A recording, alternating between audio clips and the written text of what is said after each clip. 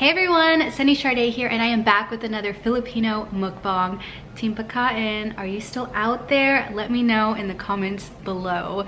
I haven't done a Filipino mukbang in a while, but I've been wanting to do this one because months ago I saw a video on Chef Rafi's channel about Maranao cuisine, and this is food that I'm not familiar with. He made Piaparan, which is this coconut turmeric spicy dish, and it looks so good. So I'm going to try and recreate it today. Plant-based though, vegan though. And if you haven't checked out his channel, please do. I always find his videos so interesting because a lot of it is food that I've never even heard of. Not just Filipino food, but he does other types of cuisine as well.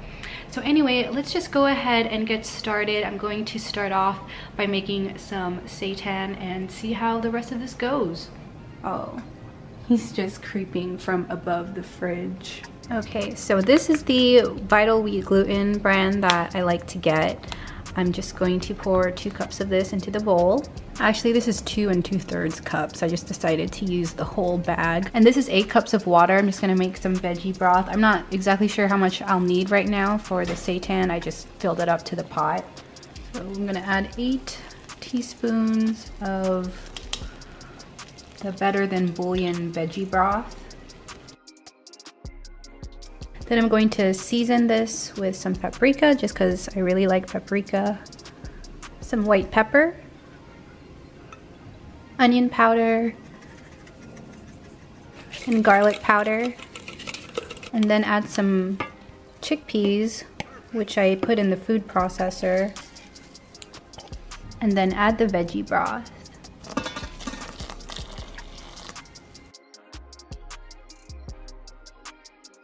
And then eventually you'll want to do this, knead it by hand. Okay, since I used a little bit of the vegetable broth for the seitan, I added more water so that I can put the seitan in here and boil it so that it's cooked. And I'm just going to add some shallots, just for some flavoring.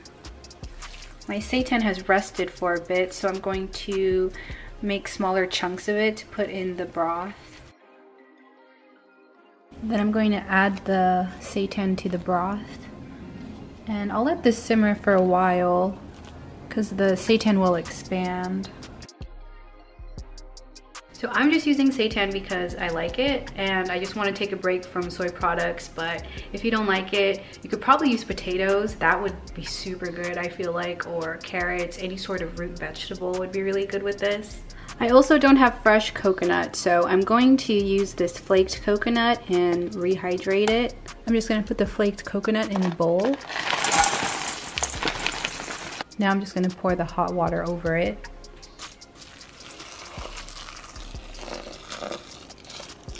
Okay, so I let the coconut get soft and I'm going to add turmeric to it. And next I'm going to add some palapa, which is this spicy, savory condiment. It's a little bit sweet. This version I got online based off of Bad Saint's recipe. So I'll put a link to that recipe in the description below. And it's super spicy, so I think I'll just add maybe 1.5. Let's see, 1.5 scoops of this. I just took out the seitan. It's been boiling for an hour. So now I'm gonna get a clean pan and add some oil to it. Add some shallots, garlic, and red bell pepper. After you sweat the aromatics, now it's time to add the seitan.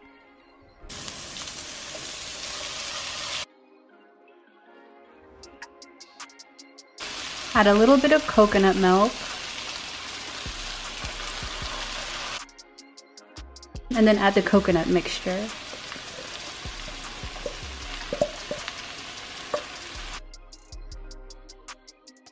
Oh my gosh, this smells amazing. It's just so aromatic, smells spicy, savory. I can smell the turmeric. I kept the palapa here in case I needed more, but I have a feeling this is going to be pretty spicy because I can already feel it in my eyes. And then I just have this Arizona green tea. I just put it in a little cup. And I have my bowl of takikomi rice. It's basically just a mixed rice. I added carrots here just so that I could up my veggie intake, you know what I mean? I mean, you're supposed to eat this with plain rice, but I just like to add veggies to my rice. So, let me take another sip.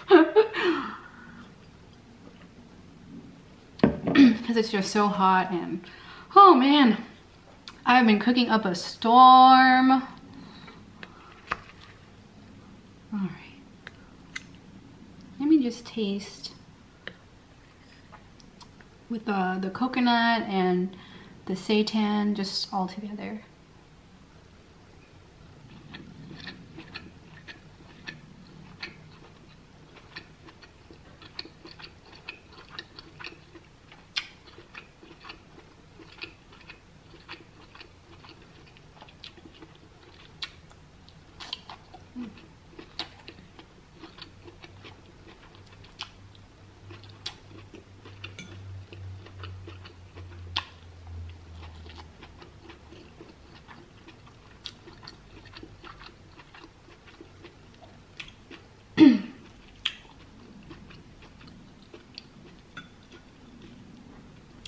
What? This is delicious. Holy crap. It's just, it's kind of like curry, but there's just so many flavors just involved in here. I actually think I will add a little bit more palapa. I tried palapa on its own and it's like, oh, it's like super spicy. But I think maybe with this it'll be okay.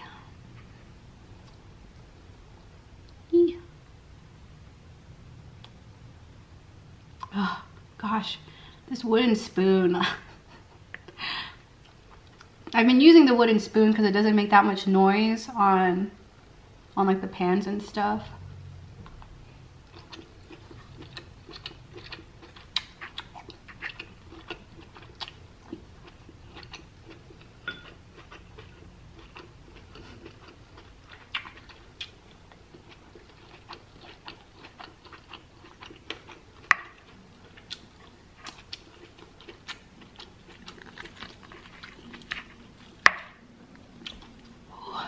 Ooh.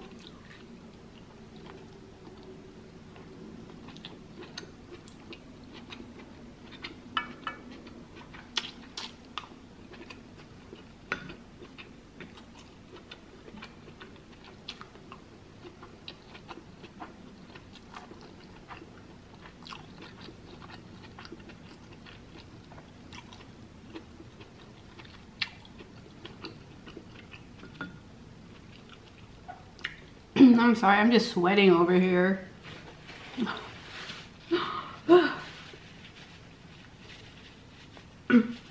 Because like from cooking on the stove and then how spicy this is. I've never really had a Filipino dish like this. Which is why I'm super happy that I discovered it, because I'm just always looking for new food. And don't get me wrong, I love Filipino food, but I feel like, especially at parties and stuff, it's usually the same sort of rotation, you know? But nothing like this. Like, it's never really spicy. Well, I think my dad's called it that as spicy, but it's not, it's not like this at all. I'm sorry, I'm just very, very happy and pleased with this dish. Because I kind of had an idea of what it would taste like just because of the turmeric. But I was not really expecting this, this amount of flavor.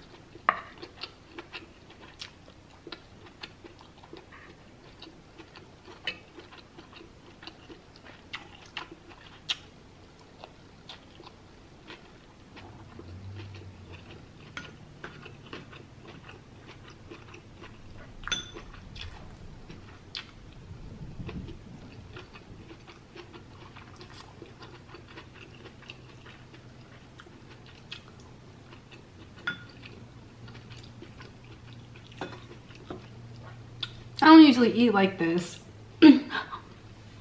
I try and be really, not polite, but, well, I guess it is polite.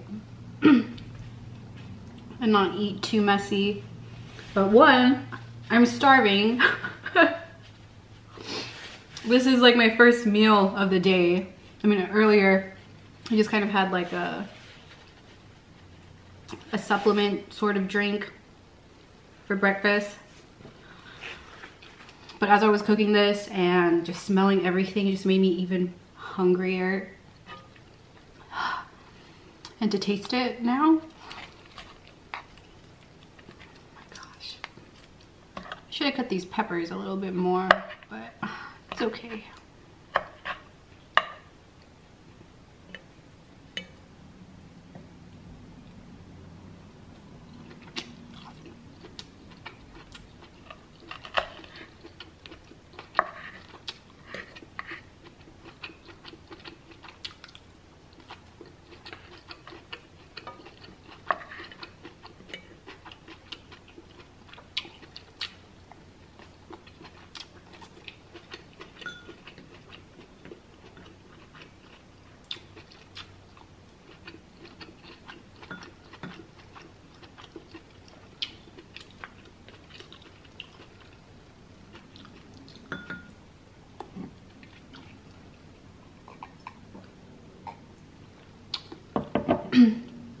Anyway, let me know in the comments below if you've had this dish before and how you like to make it. To my understanding, it can be made with chicken, shrimp,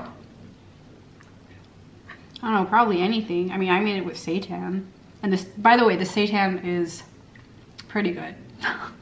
Seitan's always good when you make it yourself because you can season it however you want. It's just really good.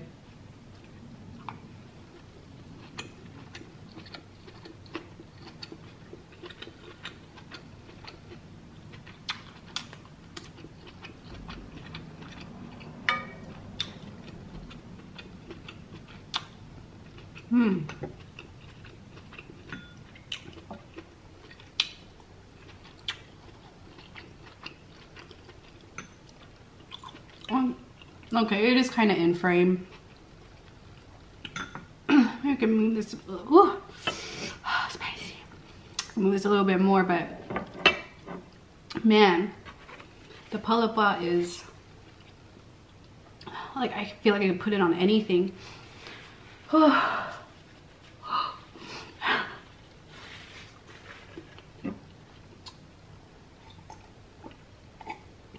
feel like I could have put one more scoop.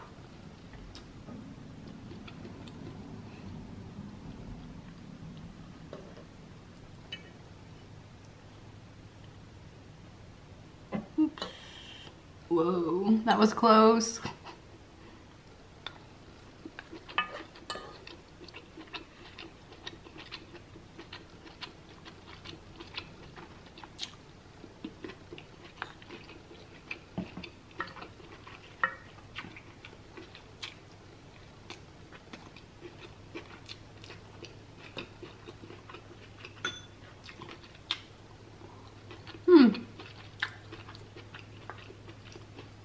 You know, I forgot to top this more with green onion, but I used most of the green onion for the palapa. I did have some, or I do have some dry onions, but I forgot about it. It's okay.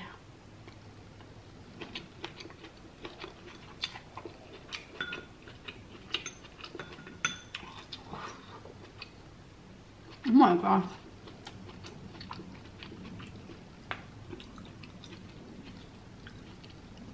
I think just having my face close to the palapa is making it water.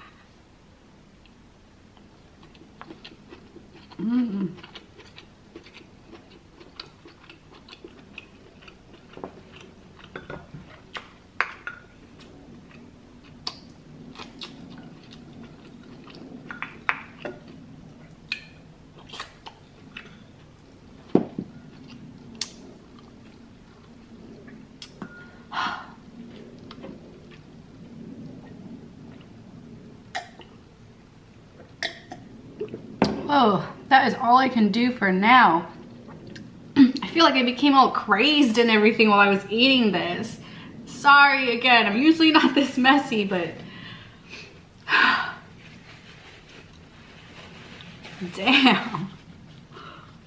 Oh, well, I hope you enjoyed this video as much as I did. Maybe not as much, maybe not as crazy like me, but don't forget to give this video a thumbs up, subscribe for more mukbang, cookbang, and vlogs. Let me know in the comments below what you thought about this recipe, if you're going to try it, if there's anything else you want me to try and make. Leave it in the comments below. Oh, and don't forget to check me out on Instagram. I'm super active on there, so you'll get more of my latest updates there. And with that, I will see you all next time. Bye.